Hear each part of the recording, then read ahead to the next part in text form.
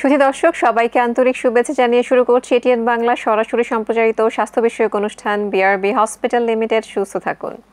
আপনাদের সাথে রয়েছি আমি ডাক্তার তানিয়া রহমান মিতুল। দর্শক আজ আমরা কথা বলবো মাসিক বন্ধ হয়ে যাওয়ার পরে আবারও ঋতুস্রাব। খুব গুরুত্বপূর্ণ একটি বিষয়। আমাদের সাথে আজ এই দেশের একজন স্বনামধন্য ডাক্তার উপস্থিত রয়েছেন। আমাদের সাথেই রয়েছেন ডাক্তার মোসাম্মদ ফারহানা তারান্নুম খান, সহকারী অধ্যাপক, গাইনি অনকোলজি বিভাগ, জাতীয় ক্যান্সার গবেষণা ইনস্টিটিউট এবং হাসপাতাল। সেই সাথে ম্যাডাম কাজ করছেন বিআরবি হাসপাতালেও। দর্শক আমাদের আজকের আলোচনায় আপনারা অংশগ্রহণ করতে পারেন আমাদের স্ক্রিনে দেখানো নাম্বারে ফোন করার মাধ্যমে। অবশ্যই অনুরোধ করব ফোন করার সময় টিভির ভলিউমটি কমে নেবার জন্য। ম্যাডাম, প্রথমে অনুষ্ঠানের পক্ষ থেকে আন্তরিক শুভেচ্ছা, কেমন আছেন? আলহামদুলিল্লাহ, তোমাকে ধন্যবাদ। ম্যাডাম, আজকে খুব গুরুত্বপূর্ণ একটি বিষয় নিয়ে কথা বলবো আমরা, যে মাসিকটা বন্ধ হয়ে গেছে, যেটা বলছি আমরা মেনোপজ, এবং তারপরে আবার ঋতুস্রাব, মানে যেটাকে আমরা ব্লিডিং, মেডিকেলের ভাষায় আমরা এটা খুব সহজ করে পোস্ট মেনোপজাল ব্লিডিং বলে থাকি। তো ম্যাডামের কাছে জানতে চাইবো আসলে কখন আমরা বলবো যে মেনোপজ, আবার কখন ব্লিডিংটা শুরু হলে বলবো যে পোস্ট মেনোপজাল ব্লিডিং? ধন্যবাদ তোমাকে। আসলে এটি অত্যন্ত গুরুত্বপূর্ণ একটি বিষয়। মেনোপজ বলতে আমরা যেটা বুঝি সেটা হলো যে এক নাগাড়ে 1 বছর মাসিক মানে বন্ধ থাকা, এবং সেটা একটি সার্টেইন এজে, এবং সেটার সঙ্গে কোনো তার রোগের কারণে হতে হবে না, এবং কোনো মানে ঔষধ খাওয়ার কারণে যদি মাসিক বন্ধ থাকে তাহলে কিন্তু আমরা এটা মেনোপজ বলবো না। অর্থাৎ কোনো ওষুধও সে খাবে না এবং কোনো রোগের কারণে নয়, কিন্তু তার 1 বছর টানা মাসিক বন্ধ, তখন আমরা তাকে ধরে নেই যে এটি তাকে মেনোপজ বলা হচ্ছে। এবং পোস্ট মেনোপজাল ব্লিডিং অর্থাৎ 1 বছর মাসিক বন্ধ থাকলো, আমরা তখন বললাম যে মেনোপজ, এরপরে আবার নতুন করে তার রক্তস্রাব বা ঋতুস্রাব দেখা দিল, তখন আমরা এটা কি বলি পোস্ট মেনোপজাল ব্লিডিং বা মেনোপজের পরে পুনরায় ঋতুস্রাব। ম্যাডাম, এটা আসলে কতদিনের মধ্যে শুরু হলে আমরা সেটাকে বলবো? এই যেটা আমরা বললাম যে এটা আসলে মাসিক বন্ধ হওয়ার 1 বছর পরে গেলে তখন আমরা পোস্ট মেনোপজ বলছি, এবং তারপরে যে কোনো সময় যখন ব্লিডিং হচ্ছে তখন কিন্তু আমরা এটাকে পোস্ট মেনোপজাল ব্লিডিং বলছি। ম্যাডাম, কেন হতে পারে এই পোস্ট মেনোপজাল ব্লিডিং? আসলে পোস্ট মেনোপজাল ব্লিডিং এর তো অনেকগুলো কারণ রয়েছে। তার মধ্যে যেমন কিছু রয়েছে খুব একটা মানে অতটা ভয়ঙ্কর কোনো কিছু না, আর কিছু কিছু কারণ আসলেই প্রাণঘাতী, যেমন ক্যান্সারের লক্ষণও এটা হতে পারে। তার মধ্যে যেমন জরায়ুমুখের কিছু ইনফেকশন হতে পারে। তারপরে আমরা যেটা একটি বলি প্রোল্যাপস বা জরায়ুটা নিচে নেমে যাওয়া, সেখান থেকে কিছু একটা আলসার হয়, ডেকুবিটাস আলসার বলি আমরা, সে কারণেও কিন্তু পোস্ট মেনোপজাল ব্লিডিং হতে পারে যে অনেক সময় এই কারণে, প্রোল্যাপসের কারণে কেউ রিং পেসারি ব্যবহার করে থাকেন। সেই পেসারিটা দীর্ঘদিন যদি কেউ চেঞ্জ না করেন তাহলে আলসারেশন হয়ে ব্লিডিং হতে পারে। কোনো সময় জরায়ুর মুখে আমরা যেটা দেখি যে সেটা হলো যে ছোট্ট একটা পলিপ আছে, সেটার কারণে হতে পারে। আর অত্যন্ত গুরুত্বপূর্ণ এবং খুব কমন একটা কারণ সেটা হলো যে আমরা মাসিক বন্ধ হওয়ার পরে যেটা হয় যে যোনিপথের লাইনিংগুলো সেগুলো হচ্ছে যে পাতলা হয়ে যায়, ভ্যাজাইনা অথবা জরায়ুর যে লেয়ার থেকে ব্লিডিংটা হয় সেগুলো। তো এগুলোকে আমরা বলি অ্যাট্রোফিক এন্ডোমেট্রাইটিস, অ্যাট্রোপিক ভ্যাজাইনাইটিস। অর্থাৎ এই পর্দাটি পাতলা হওয়ার কারণে তখন সহজেই ইনফেকশন হয়, অথবা একটুতেই ট্রমা হয়ে যায়, কেউ স্বামী স্ত্রী সহবাসের ফলে যে ট্রমা হয় সেখান থেকেও কিন্তু ব্লিডিং হতে পারে, এবং এটি সবচেয়ে বেশি কমন। এছাড়া এগুলো নিয়ে আমরা অনেক কথা বলবো। আমাদের সঙ্গে একজন দর্শক রয়েছেন ফোনে, আমরা ফোনটি নিয়ে নিচ্ছি। হ্যালো, আসসালামু আলাইকুম দর্শক। হ্যালো, জি দর্শক, আসসালামু আলাইকুম। হ্যালো হ্যালো, আপনাকে শুনতে পাচ্ছি। হ্যালো, আসসালামু আলাইকুম। ওয়ালাইকুম সালাম, আপনার প্রশ্নটি বলুন। হ্যাঁ, ওয়ালাইকুম সালাম। হ্যাঁ, আমার প্রশ্ন হচ্ছে যে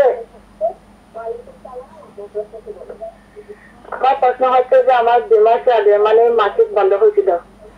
আচ্ছা, 2 মাসের মধ্যে ওটা নষ্ট হয়ে গেছে। তারপর যে বিএমসি করতে হয়েছিল, বিএমসি করার পর বলছিল যে মানে 3 মাস পরে বাচ্চা নিতে হবে। এখন 3 মাস পরে মানে 4 মাস পরে আর বাচ্চা নিতে চাচ্ছি, মানে এখন হচ্ছে না। আচ্ছা, আপনাকে অনেক ধন্যবাদ। ম্যাডামের আর কিছু জানার রয়েছে? ওনার বয়সটা কত? দর্শক, আপনার বয়সটি কত? বয়স কত আপনার? এটা কোনো সমস্যা? হ্যাঁ, এটা নিয়ে আমরা কথা বলবো, কিন্তু আপনার বয়স কত? আমার বয়স হচ্ছে 23 বছর। আচ্ছা, অনেক ধন্যবাদ। আচ্ছা দর্শক, আমি চিটাগাং থেকে বলতেছি, নাম সাথে একটা। ধন্যবাদ সাথী আক্তার, আপনার প্রশ্নটি আমরা শুনেছি। আচ্ছা, যেটি হলো যে আপনি 3 মাস হয়ে গেছে, একটি বাচ্চা নষ্ট হয়ে গেছে, 4 মাস বললেন, তো এখন আপনি আবার বাচ্চা নেবার জন্য চেষ্টা করতে পারেন।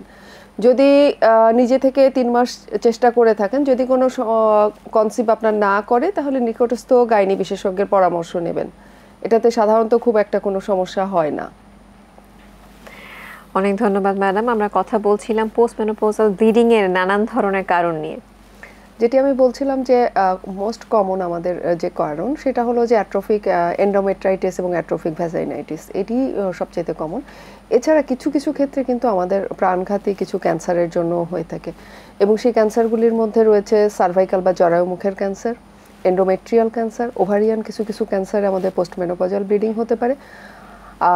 এছাড়াও প্রি ক্যান্সারাস কন্ডিশন, অর্থাৎ ক্যান্সার পূর্ব অবস্থা, যেমন এন্ডোমেট্রিয়াল হাইপারপ্লাসিয়া, অর্থাৎ যে কারণে যেমন হচ্ছে যে যোনিপথের পর্দাগুলো বা আবরণী যদি আমাদের পাতলা হয়ে যায় এবং কোনো কোনো ক্ষেত্রে যদি আস্তরণটি মোটা হয়ে যায়, তাহলেও কিন্তু আমাদের পোস্টমেনোপজাল ব্লিডিং হতে পারে। আমরা যেটাকে বলি এন্ডোমেট্রিয়াল হাইপারপ্লাসিয়া। যদিও এটা একটি বেনাইন কজ, অর্থাৎ প্রাণঘাতী নয়, কিন্তু তারপরেও এটার ইভ্যালুয়েশন লাগবে, কারণ আমরা ইভ্যালুয়েশন ছাড়া বলতে পারবো না যে এখানে ক্যান্সার নাই। এছাড়াও আরও কয়েকটি, যেমন টিউবারকুলোসিস, জরায়ুমুখে সার্ভাইকাল টিউবারকুলোসিস হতে পারে, এন্ডোমেট্রিয়াল টিউবারকুলোসিস এমন ক্ষেত্রেও হতে পারে। কোনো কোনো সময় ফরগটেন, যেমন হচ্ছে যে পেসারি আমি বলেছি যে ভুলে গিয়েছে, অথবা কেউ অনেক আগে জন্ম নিয়ন্ত্রণের জন্য আইইউসিডি ব্যবহার করেছিল, সে এখন ভুলেই গেছে যে তার ভেতরে একটি ফরেন বডি রয়েছে। আর আরেকটা ইম্পর্টেন্ট যেটা হলো যে আমাদের যোনিপথের আশেপাশে ইউরেথ্রা, অর্থাৎ প্রস্রাবের রাস্তা, এবং অ্যানাস বা হচ্ছে অ্যানাল ক্যানেলটা থাকে, পায়খানার রাস্তাটা থাকে। তো কোনো কারণে যদি এখান থেকেও ব্লিডিং হয়, আমরা কিন্তু ভুল করে অনেক সময়ই ভেবে বসি যে আমার ব্লিডিংটা হচ্ছে জরায়ুমুখ থেকে। সুতরাং মোটামুটি এই কারণগুলোর জন্যই আমাদের পোস্টমেনোপজাল ব্লিডিং হয়ে থাকে। আরেকটা আমাদের দেশের জন্য অতটা বেশি গুরুত্বপূর্ণ না, কিন্তু বহির্বিশ্বের জন্য গুরুত্বপূর্ণ, সেটা হলো যে হরমোন রিপ্লেসমেন্ট থেরাপি। অর্থাৎ মাসিক বন্ধ হয়ে গিয়েছে, আমি আমার সেই আগের মতো অবস্থাটাকে ধরে রাখার জন্য বা মেনোপজের যে সিমটমগুলো আছে সেগুলোকে ওভারকাম করার জন্য আমরা হরমোন রিপ্লেসমেন্ট নিয়ে থাকি। আমাদের দেশেও অনেক মহিলারা এখন নিচ্ছেন, তবে সেই ক্ষেত্রে আমাদেরকে কিন্তু এটাও ইভ্যালুয়েশন করতে হবে। কেউ কেউ যদি রক্ত তরলীকরণ কিছু ওষুধ খেয়ে থাকে, নিকোস্প্রিন বা ক্লোপিডোগ্রেল টাইপের কোনো ওষুধ খান, সেখান থেকেও হতে পারে। কিছু কিছু ক্ষেত্রে আমরা বলি যে সিস্টেমিক ডিজিজ, অর্থাৎ লিভারের কোনো সমস্যার জন্য কিন্তু আমাদের হতে পারে, ম্যালিগন্যান্সির কারণে হতে পারে, ব্লাড ক্যান্সারের কারণেও হতে পারে। খুব সুন্দর করে কিন্তু ম্যাডাম বুঝিয়ে বলেন। আমাদের সঙ্গে আরও একজন দর্শক রয়েছেন ফোনে, আমরা ফোনটি নিয়ে নিচ্ছি। হ্যালো, আসসালামু আলাইকুম দর্শক। হ্যালো, আসসালামু আলাইকুম। জি, ওয়ালাইকুম সালাম। দর্শক, আপনার পরিচয় দিয়ে প্রশ্নটি বলুন। জি, আমি নাহার বলছিলাম। আমার বয়স 40, বাট আমার এখনো কোনো বেবি হয় নাই। তো আমার হচ্ছে সমস্যা হলো, আমার পিরিয়ডের সময় প্রচুর ব্লিডিং হয়। আমার 3 দিন অন্তত এত ব্লাড যায় যে আমার খুব অবস্থা খারাপ হয়ে যায়। তো এই গত 2 মাস থেকে আপনার আগের মাসে পিরিয়ড মানে ডেটের হচ্ছে 12 দিন পরে হয়েছে, আর গত মাসের আগের মাসে আপনার প্রায় 1 মাস 22 দিনের দিন হয়েছে। তো ভাবছিলাম যে মনে হয় কোনো কিছু হলো, কিন্তু না, আনেস্থেসিয়া একটু হয়ে গেল। তো এখন একটু কম যাচ্ছে ব্লাড, বাট মানে খুব অনেক ট্রিটমেন্ট নিয়েছেন, অনেক গাইনি স্পেশালিস্ট দেখিয়েছি বেবি নেওয়ার জন্য, কিন্তু এটা হচ্ছে না। আর আমার সাদা লিকুইডও যায় এবং মানে চুলকায় খুব। এটাই আসলে আমি কি করতে পারি একটু যদি আমাকে বলেন। অনেক ধন্যবাদ আপনাকে। ম্যাডামের কি আর কোনো প্রশ্ন রয়েছে? না, ধন্যবাদ দর্শক আপনাকে। আপনার মূল সমস্যা যেটা ইনফার্টিলিটি, সেটির জন্য আপনি অনেক চিকিৎসা নিয়েছেন। এখন যেটা হলো যে মাসিকের সময় আপনার রক্ত অনেক বেশি যায়, আর গত 2 মাস ধরে একটু দেরি করে হচ্ছে, কিন্তু রক্তটা বেশি পরিমাণে ভাঙছে। তো আমার মনে হয় যে আপনি যখন আপনার ইনফার্টিলিটির জন্য ইভ্যালুয়েশন করছিলেন, ওখানে হয়তো কোনো কারণ থাকতে পারে যে জরায়ুতে কোনো ফাইব্রয়েড বা এই ধরনের কোনো টিউমার আছে কিনা। পাশাপাশি এখন যেহেতু ব্লিডিংটা দেরি করে হচ্ছে, মাসিকটা দেরি করে হচ্ছে, সেই ক্ষেত্রে থাইরয়েডের কোনো প্রবলেম আছে কিনা সেটাও আপনার ইভ্যালুয়েশন দরকার। আর ডায়াবেটিস থাকলে সেটা চেক করাবেন, যেহেতু আপনার সাদা স্রাব চুলকাচ্ছে প্রচুর পরিমাণে। আপনি নিকটস্থ একজন গাইনি বিশেষজ্ঞকে দেখালে ওনারা আপনার যোনিপত্রী দেখে দিবেন এবং যে সমস্যাগুলো সেগুলো জন্য ইভ্যালুয়েশন করবেন, থাইরয়েড, ডায়াবেটিস এবং অবশ্যই একটি আলট্রাসোনোগ্রাফি, এবং যোনিপত্রে দেখে তাহলে আপনাকে কিছু ট্রিটমেন্ট দিলে আশা করা যায় যে এই সাদা স্রাবের সমস্যাটি ঠিক হয়ে যাবে। পাশাপাশি আপনি যদি এর আগে কখনো জরায়ুমুখে লালা টেস্ট না করে থাকেন, ভায়া অথবা প্যাপিসমিয়ার বা এইচপিভি ডিএনএ, সেটি অবশ্যই করিয়ে নেবেন। খুব সুন্দর করে ম্যাডাম অ্যান্সার দিলেন, অনেক ধন্যবাদ। অনুষ্ঠানের এই পর্যায়ে এসে আমরা ছোট্ট একটি বিরতিতে যাব। শুধু দর্শক, আপনারা দেখছেন বিআরবি হসপিটাল লিমিটেড সুস্থ থাকুন। আমরা কথা বলছি পোস্ট মেনোপজাল ব্লিডিং নিয়ে, আরও অনেক কথা বলবো। এরই মাঝে আমরা ছোট্ট একটি বিরতিতে যাব, আশা করছি আমাদের সাথেই থাকবেন। শুধু দর্শক, আপনারা দেখছেন বিআরবি হসপিটাল লিমিটেড সুস্থ থাকুন। বিরতির পর ফিরে যাচ্ছি মূল আলোচনায়। ম্যাডাম, আমরা কথা বলছিলাম কারণগুলো নিয়ে। তো এর মাঝখানে কতটুকু কারণ আসলে, কত % কারণ আসলে ক্যান্সার কিংবা ম্যালিগন্যান্সি? আসলে 1/3 বা 30% ক্ষেত্রে আমরা সাধারণত পোস্ট মেনোপজাল ব্লিডিং এর ক্ষেত্রে ক্যান্সার পেয়ে থাকি, আর অলমোস্ট 70% ক্ষেত্রে এটা বেনাইন বা তেমন কোনো প্রাণঘাতী কারণ নয়। তাহলে ম্যাডাম, এই যে আমরা বুঝতে পারছি যে 1/3 কারণ হচ্ছে ম্যালিগন্যান্সি, তো এটাকে আমরা আসলে কতটা ইম্পর্টেন্স দিব? অনেকে কিন্তু ভাবেন যে মাসিটা বন্ধ হয়ে গিয়েছিল, আবার শুরু হয়েছে, মনে হয় এটা ভালোই। অনেকে কিন্তু আমাদের কাছে খুশি হয়েই আসেন। তো ম্যাডাম, এটা নিয়ে নিশ্চয়ই অ্যাওয়ার করবেন। আসলে যদিও আমাদের 1/3 ক্ষেত্রে আমাদের ম্যালিগন্যান্সি বা প্রাণঘাতী রোগগুলো জড়িত, কিন্তু এটা আসলেই হচ্ছে কোন ক্ষেত্রে আমাদের প্রাণঘাতী ক্যান্সার আছে আর কোনটি নয়, সেটিকে হচ্ছে যে আগে ইভ্যালুয়েশন ছাড়া তো আমরা বলতে পারবো না। কাজে যারা ভেবে থাকেন যে আমার নতুন করে মাসিক হলো, সুতরাং এটি খুশি হওয়ার কারণ, আসলেই কিন্তু খুশি হবার কারণ নয়, বরং এটি হচ্ছে অন্তর্নিহিত কোনো মেজর একটা আমাদের প্রাণঘাতী কারণ হতে পারে। সুতরাং অবশ্যই কারো যদি একবারও হয়, ইভেন 2বারও হয়, বা একবার অল্প পরিমাণে হলো, আমরাই বলবো যে তাদের জন্য অবশ্যই ইগনোর না করে নিকটস্থ গাইনি বিশেষজ্ঞের কাছে যাবেন, পরামর্শ নেবেন। এটি ইভ্যালুয়েশন করা উচিত, কারণ ইভ্যালুয়েশন করে তারপরে যদি দেখা গেল যে হ্যাঁ, কারণটি আসলে বেনাইন বা ক্ষতিকারক না, তাহলে তো আমরা আশ্বস্ত হতে পারলাম। কিন্তু যদি আমরা ইগনোর করি, তাহলে কিন্তু আমাদেরকে হচ্ছে যে এটি পরবর্তীতে বড় ধরনের সমস্যা তৈরি করতে পারে।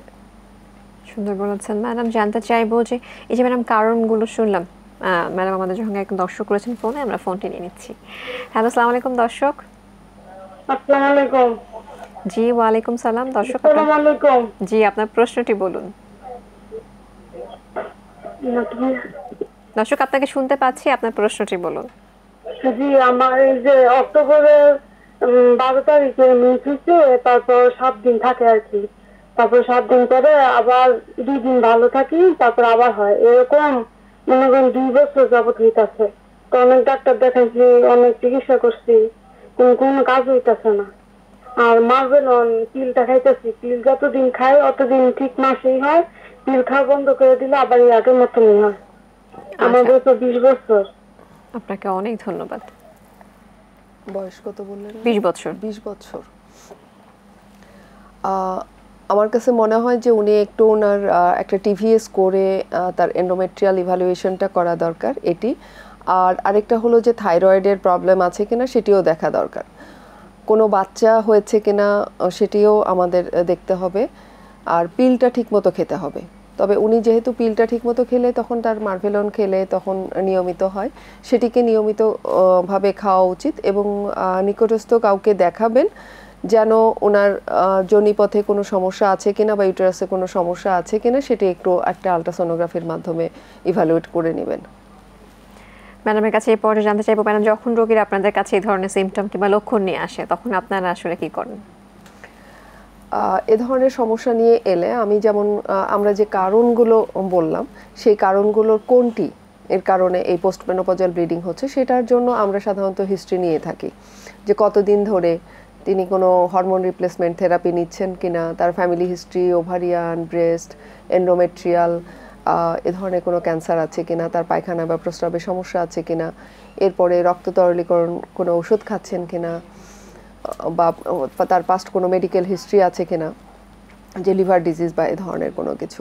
এরপরে আমরা যেটা করি ফিজিক্যাল এক্সামিনেশন, তাকে এক্সামিনেশন করে দেখার সময় জেনারেল অন্যান্য এক্সামিনেশনের পাশাপাশি আমরা যোনিপত্রী দেখে থাকি, ভালভা, ভাজাইনা, এবং হচ্ছে ছোট্ট একটি যন্ত্র স্পেকুলাম দিয়ে আমরা যোনিপত্রা দেখে থাকি, জরায়ুর মুখটা দেখে থাকি, যে সেখানে আসলে যোনিপথে কোনো ম্যালিগন্যান্সির কোনো কিছু আছে কিনা, অথবা অ্যাট্রোপিক ভ্যাজাইনাইটিস আমরা যেটা বললাম, সেখানে হচ্ছে যে পাতলা হয়ে যায়, সহজেই ওখান থেকে একটু টাচ লাগলেই ব্লিডিং হয়ে যায়।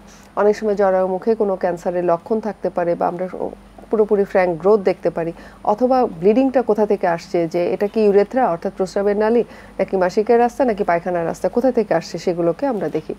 এবং পাশাপাশি আমরা কিছু ইনভেস্টিগেশন করি। তার মধ্যে মোস্ট কমন ইনভেস্টিগেশন সেটা হচ্ছে আমরা টিভিএস বা ট্রান্সভাজাইনাল একটা সোনোগ্রাফি করে দেখি, যে জরায়ুর যে আবরণীটা বা সেটার পুরুত্বটা কতটুকু। সাধারণত যখন মেনোপজ হয়ে যায় তখন এন্ডোমেট্রিয়াল লাইনিং 4 মিলিমিটার বা তার কম থাকে, এর বেশি হলে তখন আমরা বলি এন্ডোমেট্রিয়াল থিকনেসটা আমাদের বেশি বা হাইপারপ্লাসিয়া।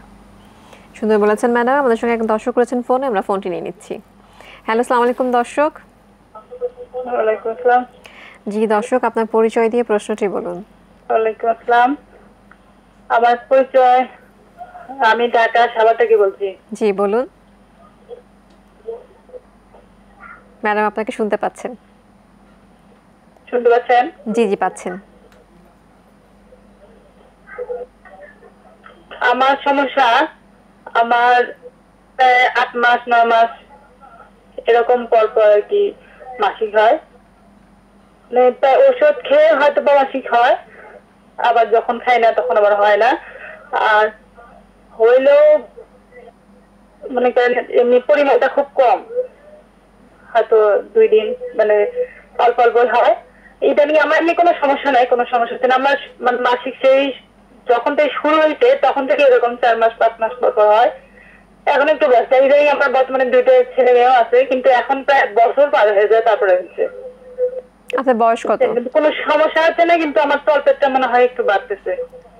বয়স কত দর্শক আপনার? খুব টেনশনও লাগে আর কি, বয়স কত, এটা কোনো সমস্যা কিনা। দর্শক আপনার বয়স কত এবং ওজনটা কত? বয়স 35 বছর। আর ওজন? ওজন 46 কেজি।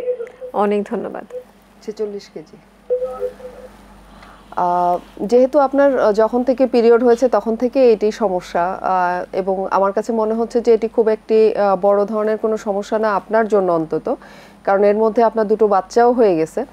তবে যদি 1 বছর টানা মাসিক বন্ধ থাকে, আপনি মাসিক নিয়মিত করার জন্য আগে প্রেগন্যান্সি টেস্ট দেখে নেবেন যে কনসিভ করেছেন কিনা। যদি না হয়ে থাকে তাহলে ডক্টরের পরামর্শ নিয়ে আপনি মাসিক রেগুলার করার জন্য কিছু ওষুধ খেতে পারেন, সেটি পিল হতে পারে, তাতে করে আপনার মাসিকটা নিয়মিত হবে। অথবা আপনার যদি এখন বাচ্চা নেওয়ার কোনো ইচ্ছে নাও থাকে অথবা পিল খেতে না চান, তাহলে আপনি 2 থেকে 3 মাস পর পর কিছু হরমোন ট্যাবলেট খেয়ে মাসিকটাকে করাতে পারেন, আমরা যেটিকে বলি উইথড্রল ব্লিডিং।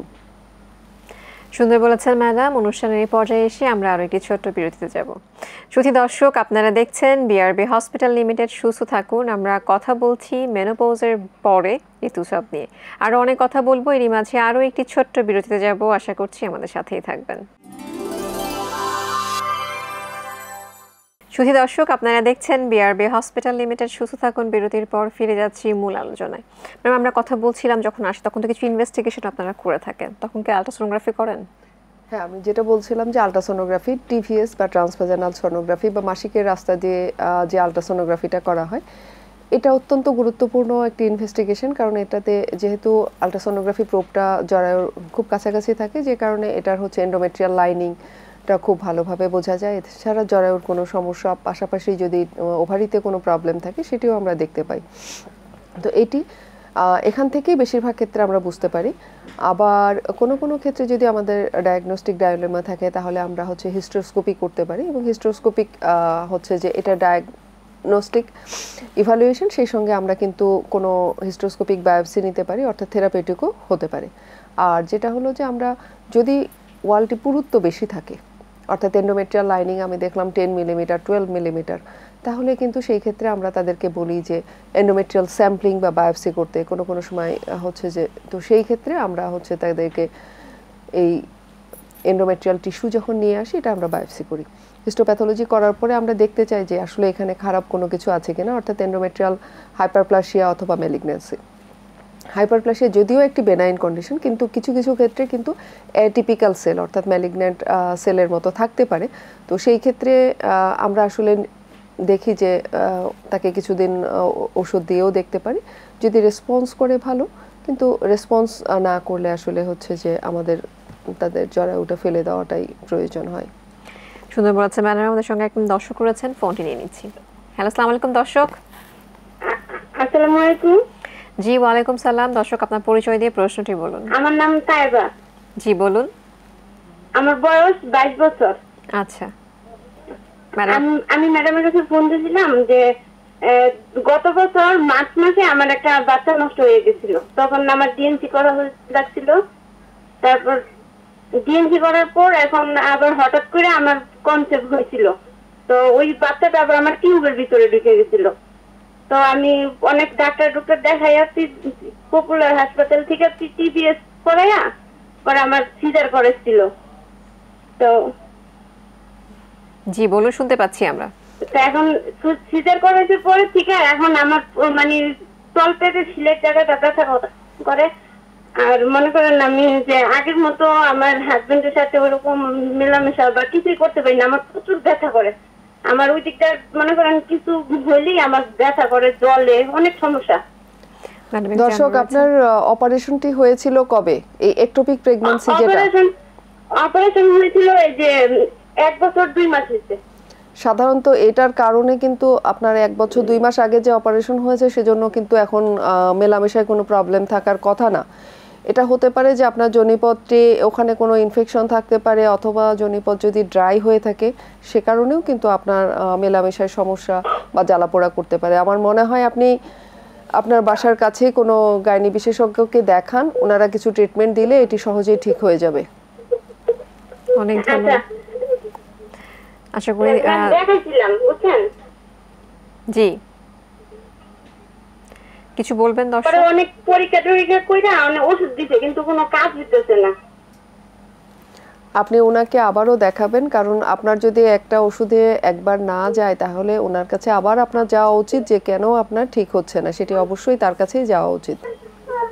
অনেক ধন্যবাদ দর্শক, আশা করি তিনি উত্তর পেয়ে গেছেন। ম্যাডাম, আমরা কথা বলছিলাম আলট্রাসোনোগ্রাফিও করে থাকেন, তো পরবর্তীকালে ম্যানেজমেন্ট আসলে কি হবে? ম্যানেজমেন্টটা আসলে ডিপেন্ড করে যে আমাদের ডায়াগনোসিসটা কি। ডায়াগনোসিসটা যদি এমন হয় যে আমাদের হয়তো আমি দেখলাম যে তার প্রোলাপস, এটা একটা বেনাইন কন্ডিশন, তো প্রোলাপস হলে কিন্তু আমাদের সেই ক্ষেত্রে সাধারণত আমরা ভ্যাজাইনাল হিস্টেরেক্টমি করি। এটার সঙ্গে আমাদের প্রস্রাবের থলিটা নিচের দিকে নামতে পারে, পায়খানার রাস্তাটা নিচে নামতে পারে, সেগুলো ক্ষেত্রে কিছু অপারেশন করে সেই জায়গাটুকুকে নিচে উপরের দিকে তুলে দেয়া, আমরা বলি অ্যান্টেরিয়র কল্পোগ্রাফি বা পোস্টেরিয়র কল্পোপেরিনিওগ্রাফি। এগুলো সিম্পল অপারেশন, এগুলো করলেই উনি ঠিক হয়ে যাবেন। পেসারি যদি থাকে সেটিকে আমাদের সরিয়ে ফেলতে হবে, জায়গাটিকে ক্লিন করতে হবে, অ্যান্টিবায়োটিক লাগবে। কোনো কোনো ক্ষেত্রে যদি আমরা ইনফেকশন পেয়ে থাকি তাহলে ইনফেকশন অনুযায়ী অ্যান্টিবায়োটিক দিই। যদি দেখি যে অ্যাট্রোফিক ভ্যাজাইনাইটিস বা অ্যাট্রোফিক এন্ডোমেট্রাইটিস, তাহলে কিন্তু আমাদের কিছু হরমোনাল ক্রিম এটিকে যোনিপথে ব্যবহার করলেই তার পুরুত্বটি ঠিক হয়ে আসে এবং তার রেজিস্ট্যান্স, নর্মাল রেজিস্ট্যান্সটা চলে আসে।